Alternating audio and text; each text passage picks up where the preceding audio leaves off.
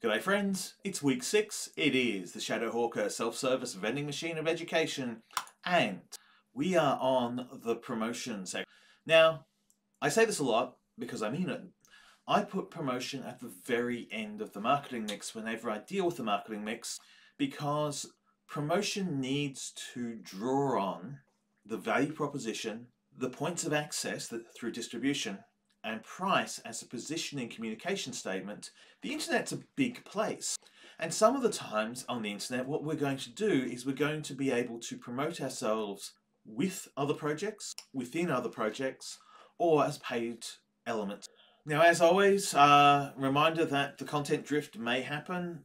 Probably also a week of high risk for content drift. There's good odds that there is a set of material out on the Waddle site dealing with the aftermath of the assignment, particularly feedback, general guidance. What I like to try and do is I like to try and provide specific guidance to each individual operative inside the subject, and then draw it together to say, hey, here's what we've learned. There will also be additional resources around different platforms and projects. I like to be able to provide additional content, and that's where the drift might happen. Is I get super excited, and also in the live event and in the forum I'm going to talk to the results of what platforms we're all using. I don't know what that result will be now, so I can't tell you that. We're further down the run schedule than what I've indicated here, but you know what I mean. Handouts, Slidos, you know the drill. It's familiar. Let's get into it. Your first thing you got to do is you got to make a decision. I know it's early in the slide deck, but here's the decision. At week 6, do you wish to go as of Friday and say, right, 2 weeks off, progress project no further?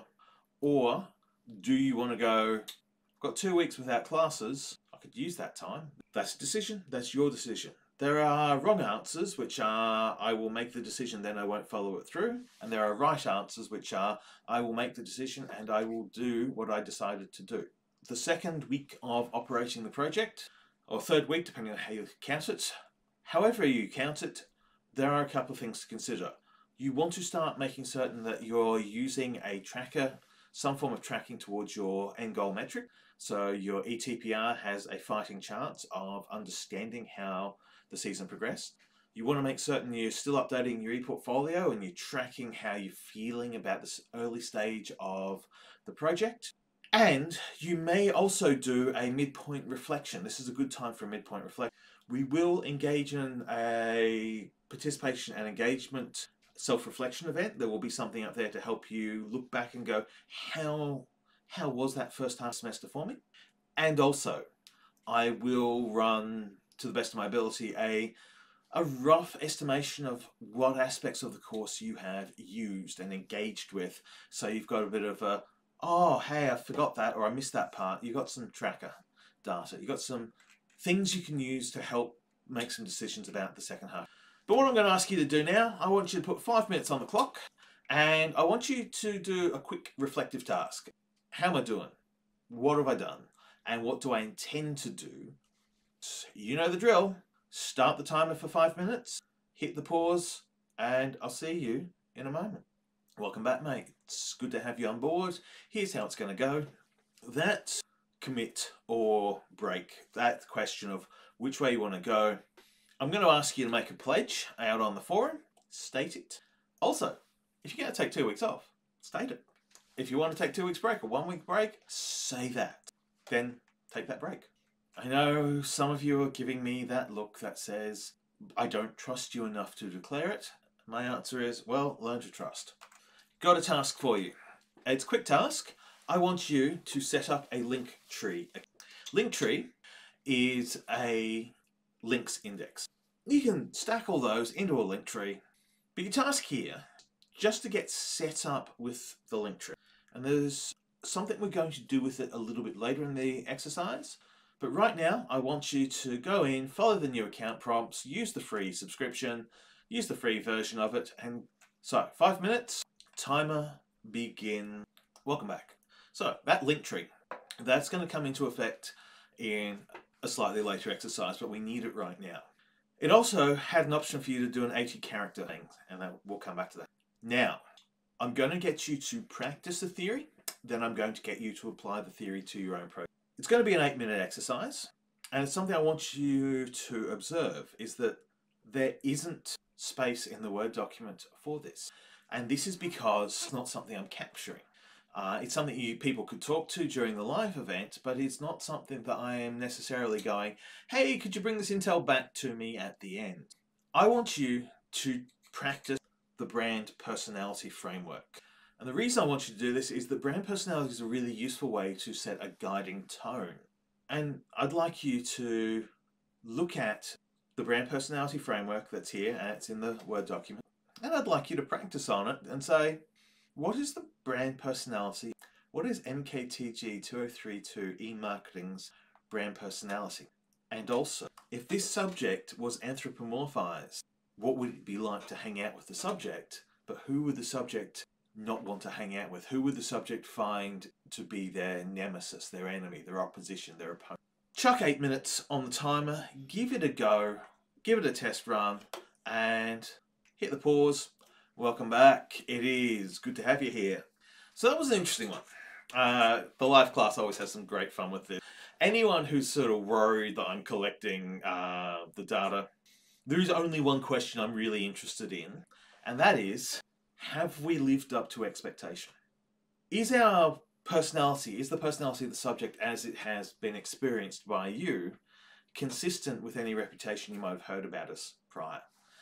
My interest in this is because as a theoretical framework, this is really easier to understand theory when you can apply it to something you're familiar with. And the reason I wanted you to do this test run and this practice run is get ready to restart that 8-minute timer, because, my friend, we are about to use brand personality for your project. I want you to look at these frames and say, what is it I could use going forward into the future for the rest of the project? How could I use brand personality? Now, 8 minutes to give yourself a real solid think through here is, what is the nascent, early, emerging personality of your project?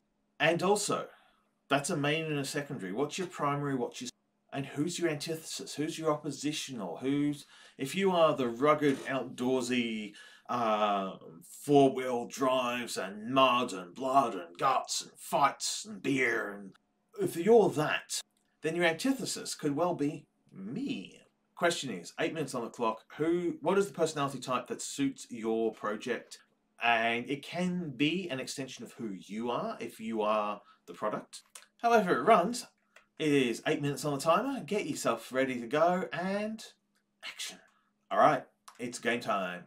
Brand personality is really fun. I've written a paper on it, and I worked with a musician academic out of North Queensland for a while, looking at how bluegrass singers could apply brand personality as intentional extensions of their own personality. And it's one of the things I love about watching professional wrestling is where the wrestler leans into who they are as a larger-than-life figure and uses a brand personality persona type to enhance their character. So, what we're interested in is the brand personality for the project. If you find that you've got a nemesis project, you may want to contact them and say, hey, do you want to start a feud? Do you want to have deliberate oppositional work? You know, if you are someone who's all about the hands-on, your art is all about getting your hands dirty and making things physically, you might find there's a digital artist out there who's all about the virtual and the online, that the pair of you could go and use your clashing personalities your clashing brand personalities to create content together, where it's a versus, make it by hand versus make it by machine, battle royale, best art over 6 weeks wins. There's all sorts of ways that you can use this, and this is what I want you to do, is explore the opportunity. It's going to be 10 minutes. I'm going to ask you to create an elevator pitch for your project, because it's old enough now, it's run for a couple of weeks. You know what it is, what it does, and what you want it to do.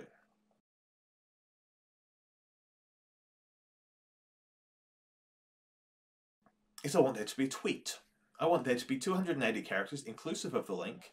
There are a couple of tools for checking. You'll see the footnotes on your Word document. There's a couple of tools for checking the word length and the character length. So if you want, I've got a Twitter account. I'm happy to promote you, to post about you. So you need to fit in the hashtag MKTG2032. Make for yourself the 80 character statement that goes on your link tree. Update your link tree. Make for yourself an elevator pitch about what your project is, and then give me a tweet, promote. And when you're promoting your project, it's all about what's of value to a potential audience. So 10 minutes on the clock, you know what we're going to be doing, you know how it's going to go, and pause the video. Welcome back. So the reason we get you to do this is over the next few weeks, you will see at the start of every one of the Word documents that you get will be a space for a value statement. And I want you to constantly rewrite that value statement. I don't want you to copy and paste it. I want you to take the opportunity to iterate and reiterate, to practice and rehearse what it is. All right, if you do genuinely want me to tweet out your project, I'll ask that you either email it to me or you post it out in the forum.